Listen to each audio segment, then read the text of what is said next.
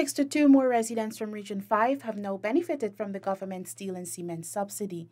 They each collected a $225,000 voucher from Minister within the Ministry of Housing and Water, Susan Rodriguez, at Fort Wellington. Under the program, home builders constructing homes costing $6 million or less will be provided with the steel needed and one sling of cement for the construction of the foundation.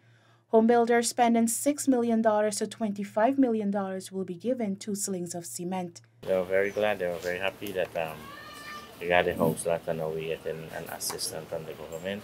With a voucher like this, it will do a great lot for them, assisting them in getting going with the home that they have to build.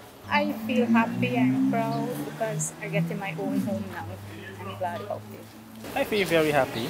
I think it's a great initiative by the government and it will assist us in building our we'll be more comfortable by having our own home living our own home. The government remains committed to fast-tracking home ownership for families through various housing assistance initiatives.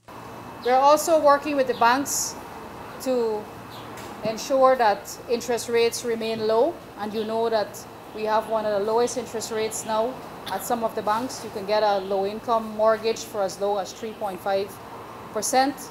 So we're working with the banks. We are doing what we can to help people to commence their construction, because the primary aim or the goal is to ensure that people move beyond land ownership and become homeowners.